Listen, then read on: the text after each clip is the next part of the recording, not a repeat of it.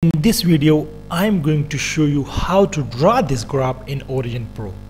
It is quite difficult to draw this graph because when you get the data, it is in notepad form, text form. Let's show you how to draw this graph in Origin Pro. So when you get the data, it will be in the form of notepad like this. For example, all the detail are there. When you get the data from the machine, so all these information are here. Full report sheet here you see. The sample name I give C2, simple name.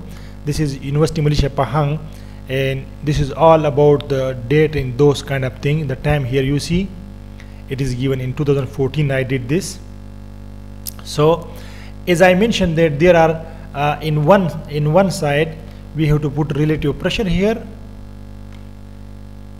It is in the horizontal form. For example, long name this horizontal form.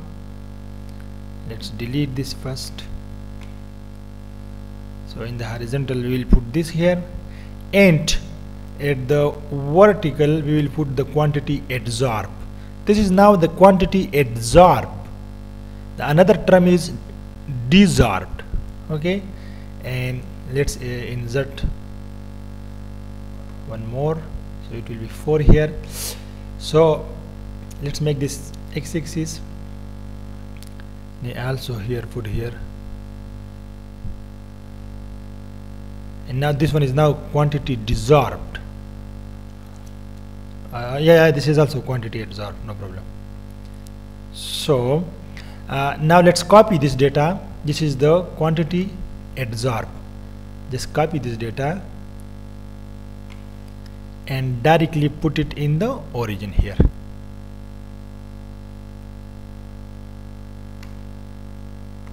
Directly put in the origin here. Okay, and let's now put the desorb one. The desorb, this you can see the desorption. Once the nitrogen gas adsorbed, take to the surface, and after that it desorbed. So the quantity desorb here, and this is now the desorption here. And let's go to origin here. Let's put this the desorb. So you see it's increasing the quantity, the adsorption quantity here, and you can see that it is now decreasing, coming from higher to the lower here. Okay, just go here and just draw the plot here, and any plot you can choose here, and you just go from plot here, and you can plot the symbol one, the scattered one, any one here, and here is also the line plus symbol. Let's go to line plus symbol here. You see, yeah, this is how it's work here, and this is now your adsorption here, and this is the red one is the desorption here. You see, very nice. Everything is here, and you can now modify. We do not need to write because we already give there. And this is how you modify in preferred graphs, and I explain in many videos how to deal with this formatting.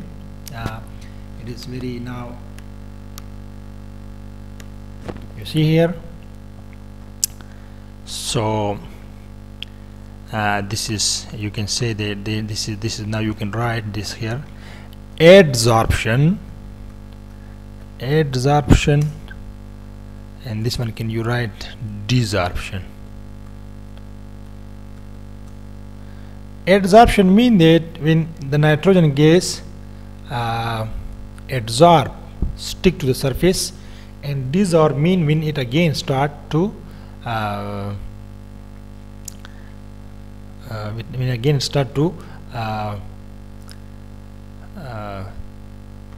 remove from the surface of the pores. Okay, so you can change these colors if you wish. If you wish here, if you wish to change the color, so you can change the colors here from here. Also, if you don't like the black one, so make it this the green one. This is the red one, or you make it here any kind of color you wish. So this is how you modify the graphs here. Okay, So I now hope it's very clear now how to draw the graphs, and it is one of the good technique to use for finding specific surface area. One of the students asked me that how to draw this. So this is the text file. Then you will get the text file from the machine, and you have to take this adsorption and desorption here from this material. So thanks for watching.